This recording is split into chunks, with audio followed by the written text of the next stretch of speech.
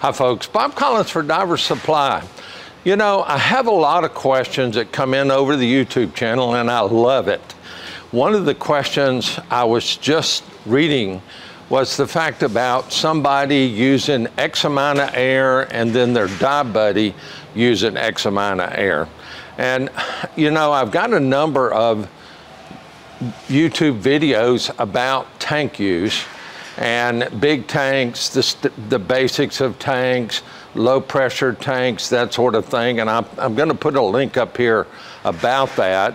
But this discussion is just going to be about you and how your air use and maybe your buddy's air use compares, and maybe how to think about that sort of thing. Plus, I heard a comment, and I've heard it more than once. You have to understand that when I'm talking to folks on the phone or I'm out here on the sales floor or whatever, and people make certain comments, I respond to them. And I'll tell you what I'm talking about it toward the end of the video, but mainly I'm going to be talking about what we've got in front of us here. And I've got a mixture of tanks. These are, some of them are aluminum, some of them are steel. And so there's various and sundry buoyancy characteristics here. But one of the things I want to point out is cubic feet, air usage, and as people move forward in their training, they become more knowledgeable about what we call surface air consumption rate. But I'm not going to go into that sort of thing. I'm just going to talk about this gentleman that sent me a note, how much air he uses versus his lady dive buddy. And again, I appreciate you sending that question in because it generates videos like this. Now, what I've got in front of me, and pretty much I'm going to kind of go by size. These are steels and these are aluminums. Now, this tank right here, this is a steel high pressure, and I'm talking about 3442, high pressure 80.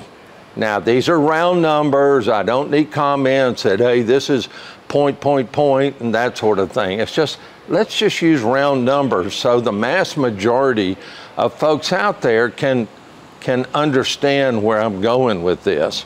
So this is a compact 80. This is a steel, this is steel also. This is a steel 100.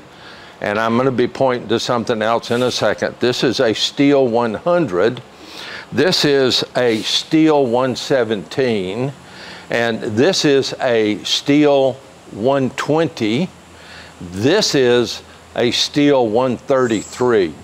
And of course, what you're able to see from there is you're able to see these from the front. Now, this tank is 7.25 inches around. The 100 is the same, 7.25. The 117 you see is shorter, but it's bigger in its diameter. It's 8 inches around. And then here's our 120, our high pressure 120. Sorry, I'm kind of bent over here. But this is our high pressure 120. The reason it looks different is because I didn't have one in the stock behind me here, so I grabbed one out of the service department so you could see what I'm talking about. It's got a Nitrox wrap on it, some stuff like that. It's even got a service tag on it. But I wanted you to see what the 120 looks like. You can see how much taller it is than the rest of these.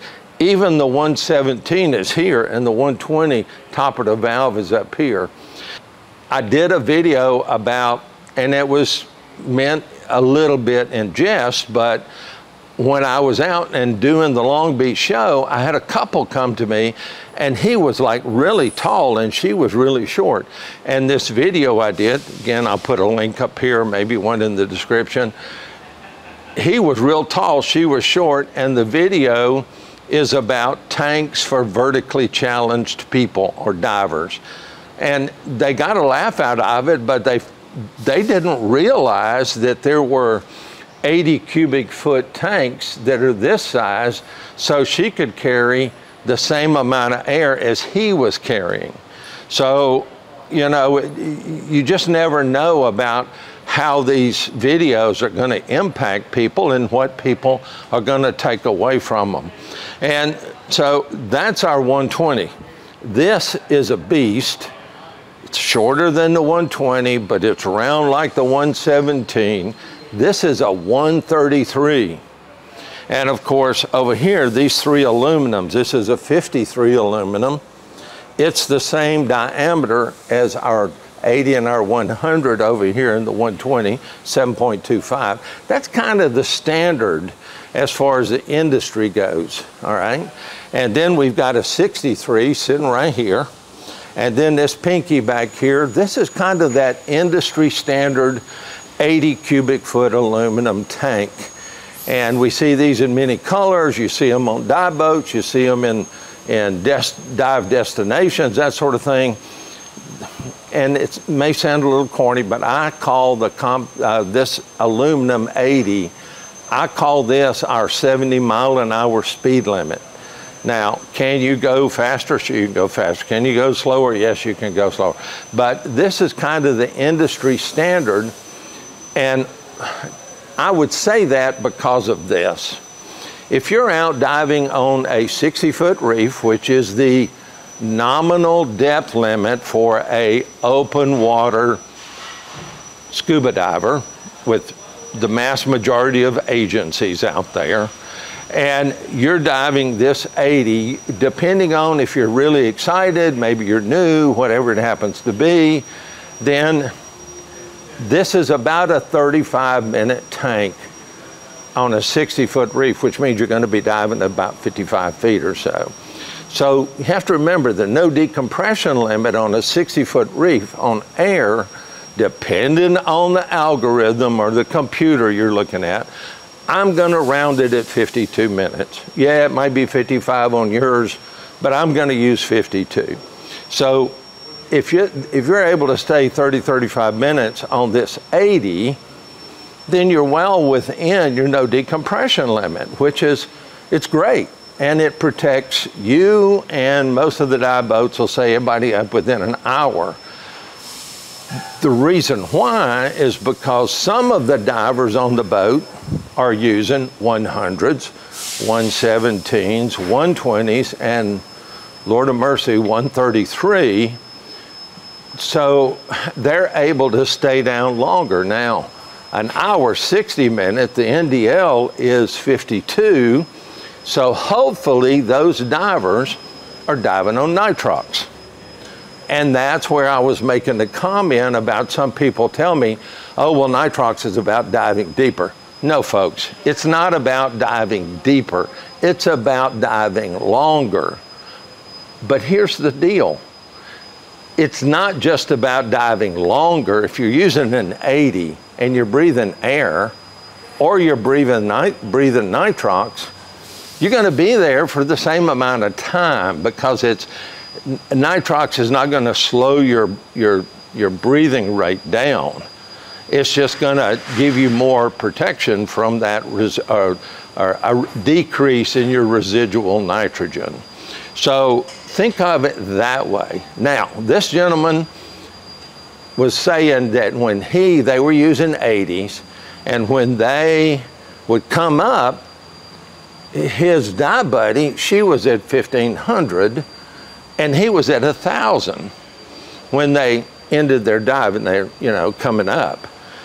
So when you look at that, in essence, if you take the 3,000, divide it into 6, she's using 3.6, he's using 4.6. So in essence, he's using about 17% more air than her. So his comment was, well, I'll just buy 133. And that's fine if you want to do that.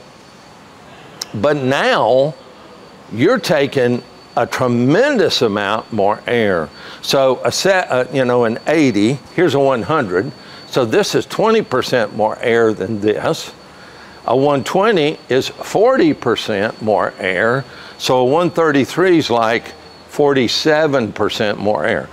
This is a beast of a tank. And when you're coming up a dive ladder with a 133, you're gonna tell it. And if you've not experienced it before, I'm telling you, it can be a back full. So, because this is a hunk of steel.